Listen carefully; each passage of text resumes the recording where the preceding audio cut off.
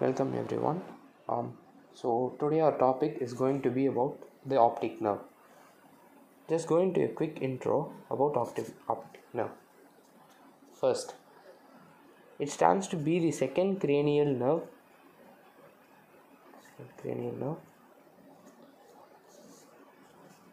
They are a paired nerve responsible for vision. They are responsible for the vision.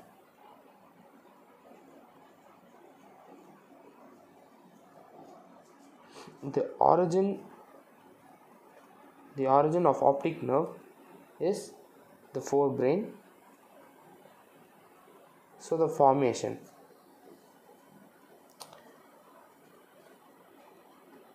Optic nerve is a collection of axons. Optic nerve is a collection of axons. Approximately 1.2 million axons of ganglionic cells makes the optic nerve.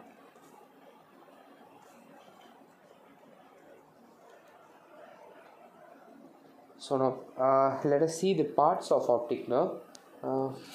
Since yellow is not so clear, I use orange to depict this nerve. Let us imagine this to be the eyeball.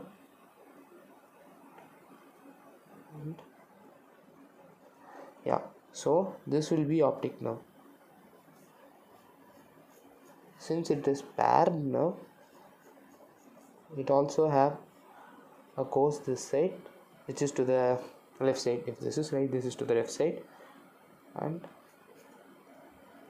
this connecting X part is known as the optic chiasma.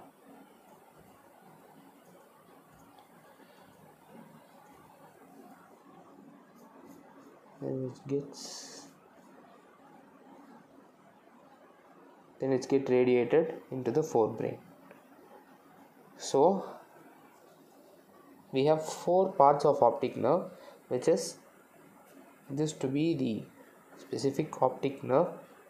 Moreover, saying this as the parts, this is the course of optic nerve, where this stands to be the optic nerve. This is the optic chiasma. This is the optic tract, and this will be the optic radiation.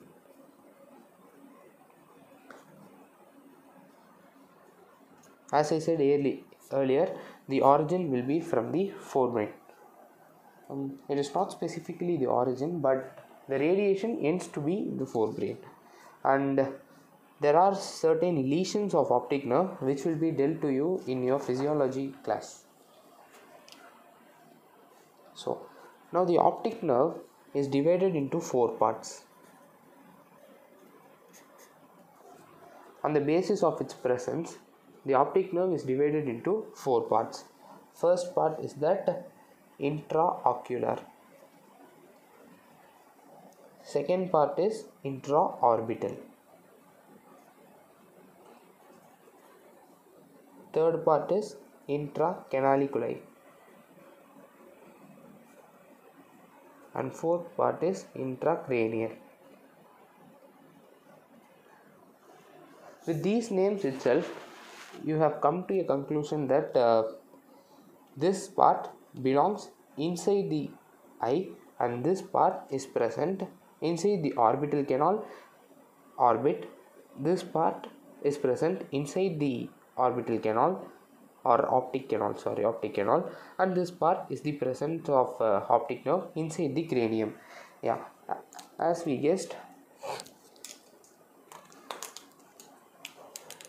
this part is the part of nerve within the eye. This is the part of nerve within the orbit, the part of nerve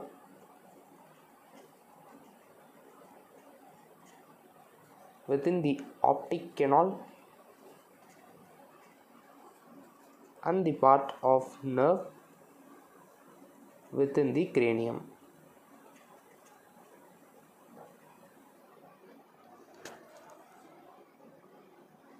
So next, the measurements of these parts of optic nerve.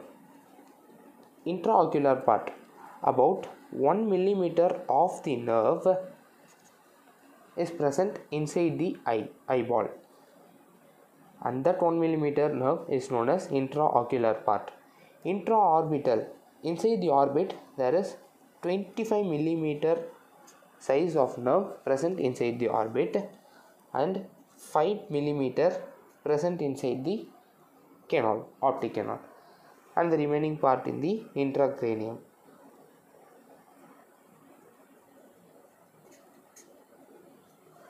And of these, intraocular, that is the nerve inside the eyeball, is unmyelinated, and the nerve outside the eyeball, that is the intraorbital nerve, part of nerve, is myelinated.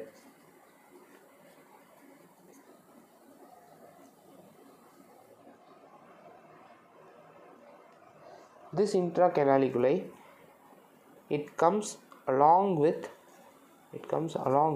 ophthalmic artery.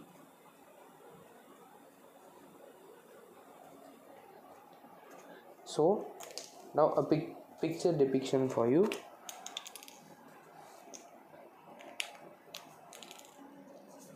So this will be your eyeball, and this will be the nerve part.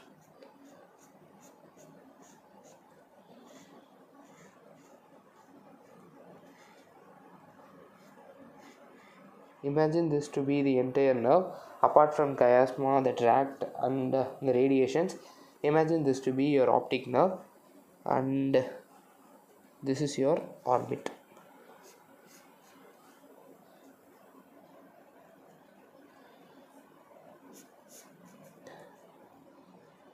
This to be your orbit. So now this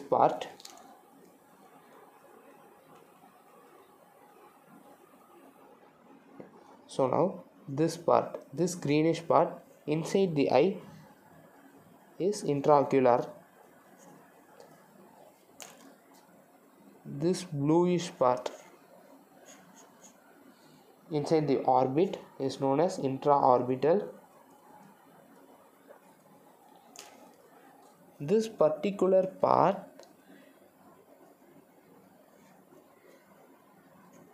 inside the optic canal,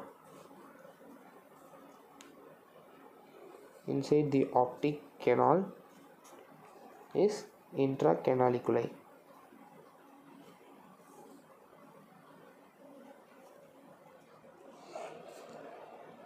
And this remaining part inside the cranium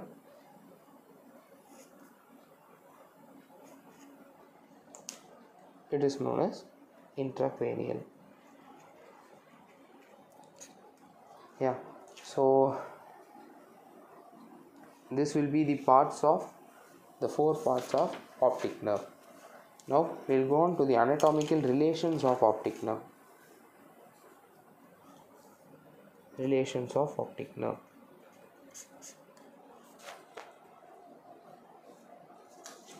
optic nerve, as we all know, the optic nerve enters from the optic canal, and as we saw yesterday, it is surrounded by recti muscles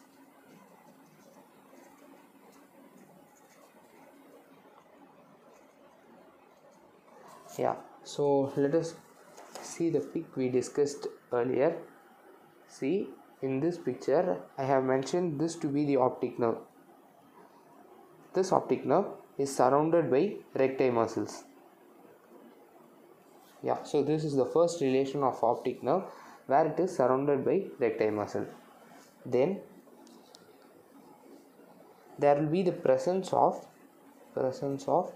ciliary ganglion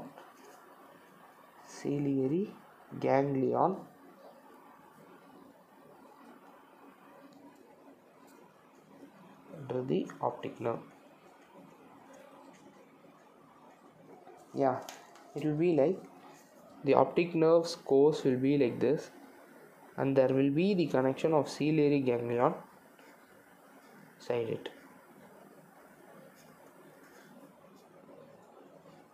The ciliary ganglion.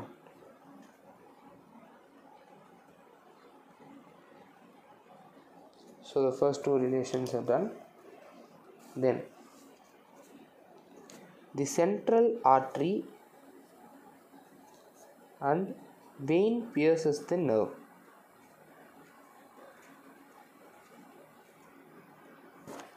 What is the central artery and vein? Now let us imagine this to be the eyeball, inside which the retina is placed here,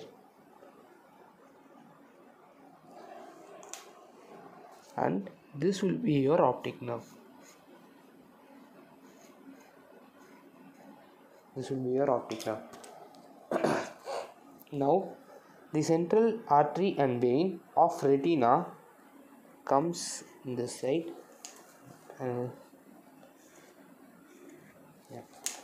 comes like this, and posterior to the eyeball it pierces the optic nerve and enters into the eyeball and it supplies to the retina.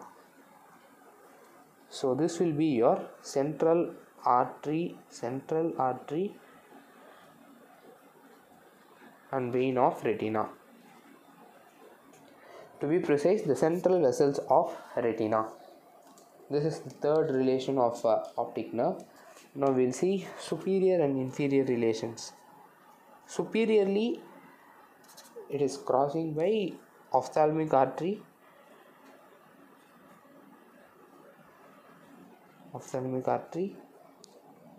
nasociliary nerve, superior ophthalmic vein. Let us go to the picture we discussed earlier, that is in this picture this to be the optic nerve, and if we see superiorly it is crossed by ophthalmic artery, the nasociliary nerve and the superior ophthalmic vein. So these three are crossed superiorly by the optic nerve. And then inferior relations, not inferior to optic nerve, that is the optic nerve crossed inferiorly by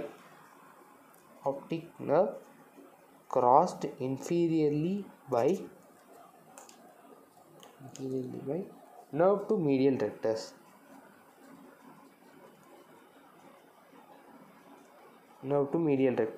So again to the same pic, we see our optic nerve here and the medial rectus here.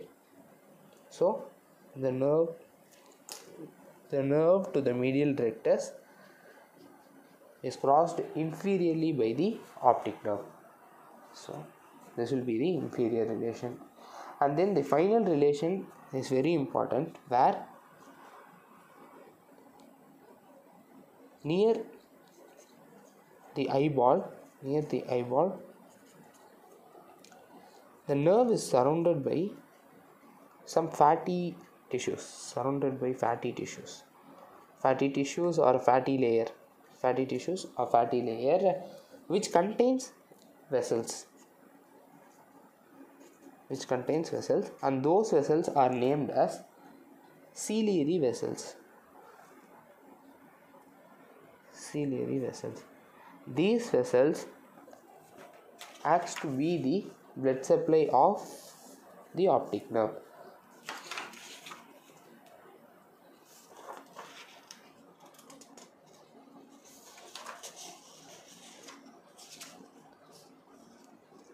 So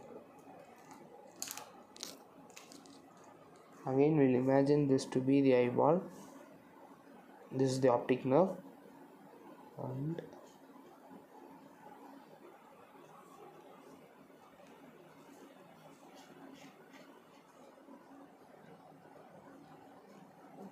this is the eyeball, and here will be the presence of a fatty layer. Here will be the presence of a fatty layer and some vessels out of this.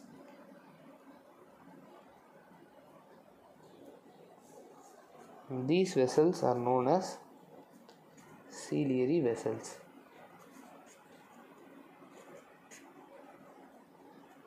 To be precise, posterior or short ciliary vessels.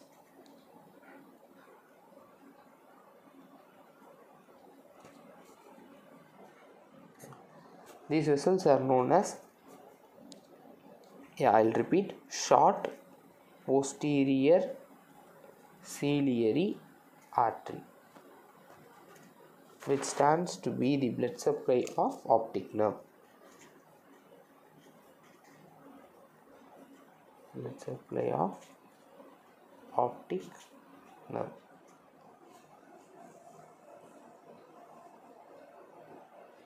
I'm sorry.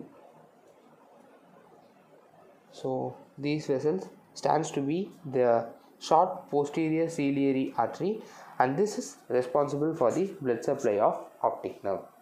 And then now we'll see to the clinical anatomy of optic nerve. Clinical anatomy is also very important for the exam basis. This optic nerve has no neural lemma sheath.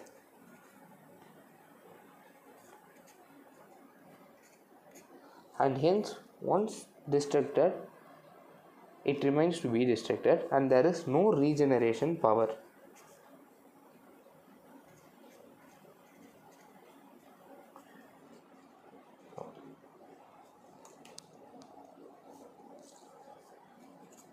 Then, optic neuritis. It is a major clinical condition where it is characterized by pain in and behind of the eyeball in response to any ocular movements. Whenever you move your eyes or try to see something, you will get pain in and behind the eyeball.